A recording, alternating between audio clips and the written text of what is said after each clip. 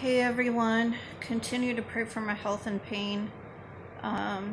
Pray for our finances and car situation. Our car's just giving us trouble right now. If you have prayer, let me know. I will pray for you. I'll pray for my friend Stanley. He is in a situation with his home right now.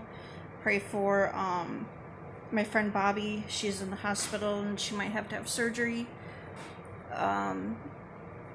So, Worry Less, Pray More, A Woman's Devotional Guide to Anxiety-Free Living by Donna K. Maltese.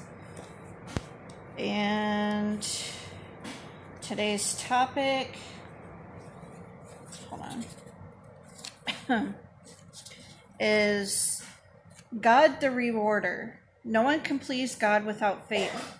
Whoever goes to God must believe that God exists and that he rewards those who seek him. Hebrews 11:6.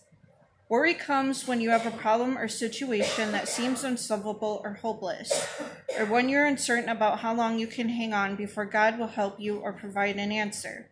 That's why you must take your worries to God, believing he exists, knowing that because you're seeking his face, he will reward you. As soon as you enter God's presence and focus on him, your initial reward is the unsurpassing peace that falls upon you. As you unload your burdens, you realize how small they seem compared to the feats he continually accomplishes and the promises he consistently fulfills.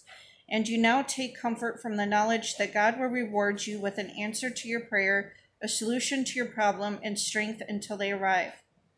I'm seeking your face before all else, Lord, knowing that you do exist, and you will reward me as I come into your presence, beginning with your unfathomable peace.